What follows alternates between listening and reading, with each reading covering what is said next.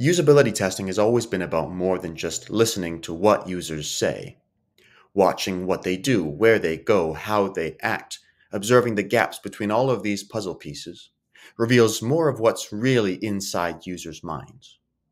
With Trymata's new emotion recognition feature, we're offering researchers another dimension of UX analysis.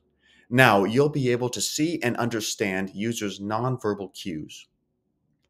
When using this new feature, your test videos will capture not just the user's screen, but their face camera as well. Then we use a machine learning model to identify emotions from the user's facial expressions. In your test results, you'll see graphs of each participant's emotional expression throughout their video.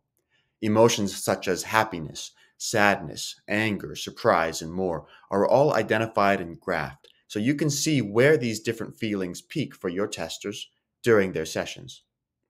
Combined with what you hear them say and see them do, this new layer of UX data will deepen your understanding and empathy for your users. Give it a try and see what new insights you find with Trymata's emotion recognition feature.